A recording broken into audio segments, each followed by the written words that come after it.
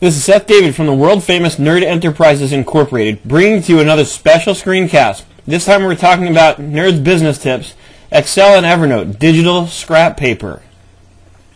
Knowledge is power. Make an impact by learning more. Call me right now at 866-945-8070 for information about private trainings. We record the live session with you so you can review it as often as you like afterwards.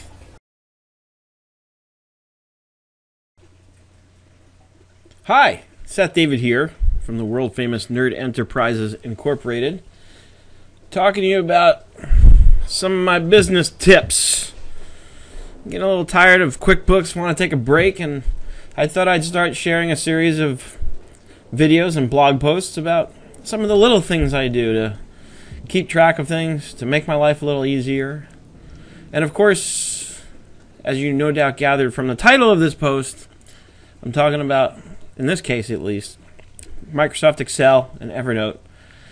And a little thing I do, keeping both of them together. See, throughout the day sometimes I might get a call from somebody, and while we're talking we might kind of scratch out some numbers just to go over some things.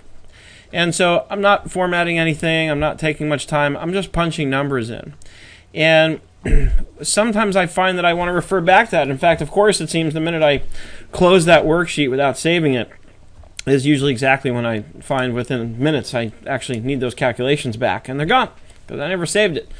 So I've learned to excuse me, to save an Excel document called scrap paper, and I keep it in Evernote so that it's easy to find and easy to access. So coming into my Evernote inbox here, there's my scrap paper note. I just type a quick search. I leave it there in the inbox at all times, and here it is. Now I use this scrap page also to keep track of, simple links that I keep track of. This is something I joke around with people a lot on Facebook about my deck. But here's the, in fact, I have several scrap pages here that I've created in Excel. And I'll just open one of them, and it'll give you an idea. Looks like this one's blank. Let's try another one. Let's go to scrap 2. Here it is. So it looks like I was playing around with some numbers. It looks like I was playing around with some hourly rates here. Try and come up. In fact, yeah, this was me playing around coming up with a pricing plan for one of my websites where I was including a whole bunch of private sessions as part of the subscription. What else have I got? Here's a scrap note I did where I actually dated it. Here I was playing around with some picture dimensions, and I just find it's handy to have this stuff to go back to. So how do you do it? It's pretty easy to create something like this. I can show you in case it's not obvious. Basically, I just create a new note. I call it scrap. Then I'm going to open up a brand new Excel worksheet, and I can start playing around with some numbers in here and say, well, this is 50. I need 6 of them.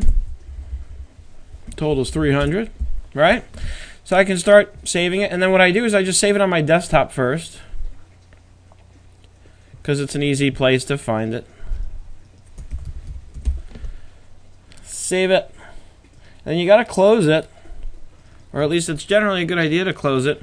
Now I can do my little shake away routine here, and then I've got my it lands on my other monitor when I save it, but I just drag it over here and it drops my Excel file in, and there it is. And next time I need it, I can come back in here and double click it, and if I'm not sure where it is, I just come back to Evernote here.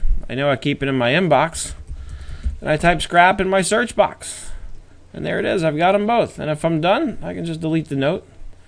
Easy to do. This one obviously I don't really need. Here's another example. I keep this handy because then what happens is, and let's say I want to delete all these, and I don't mind deleting them. I know there's nothing in here I really need. But I also kept the URL here of the folder where Evernote keeps the attachments, so I can take that URL and copy it, open up a Windows Explorer folder, paste it in. It's not really a URL, it's a file path. Same idea though. The URL is really just a file path to a file location on the web. And here it takes me to all the Evernote attachments. And I'm looking for the Excel files. Here they are. And I don't actually see scrap. I do not actually see scrap. Maybe it deleted them when I deleted them out of the notes. I guess it's possible. So it's gone, but if I had extras here, I can just delete them, and this is where it keeps the attachments. If you're ever not sure how to find that folder on your computer, all you really have to do is find any file, or any note rather, that's got an attachment, like here. Open it up and then choose, I can't open this up because as you can see, here's another thing I do, by the way. I have my today note. And this is kind of my list of things I want to do today. Of course, it's my to-do list for the day. But I always have some common links that I know I like to have handy. My links to send people if they want to book an appointment with me are all right here. As you can see, I keep my current accounts receivable here because that's something I like to look at often, especially if I have a free moment and I want to go through that and send somebody a reminder that they owe me money. That's a handy thing to have. Another Excel sheet I keep embedded on an Evernote note. And I just update this about once a week, sometimes more often if there's a lot of activity. And this is where I sort of keep track of, what I want to accomplish for today. As you can see, I've got quite a few things left on here that I need to take care of. So with that, I'm going to bid you farewell. As always, I hope you find my tips helpful and useful and wonderful. Please post your comments on the video or on the blog. And if you have any questions, email them to me. And don't forget to visit QuickBooksAnswers.info if you would like to, in fact, set up a private training session with me where I can teach you how to do this kind of stuff all day. I can teach you QuickBooks. I can teach you Excel. Anything that you think I can teach you, especially if you've seen me cover it on YouTube or in my blog, I can teach it to you. And I would be only too happy to. So visit my website at QuickBooksAnswers.info, and right over there you can actually sign up for some sessions. Grab a package of sessions and then grab an appointment off my calendar. I look forward to seeing you on the web, and I do hope you're having an absolutely fantastic day.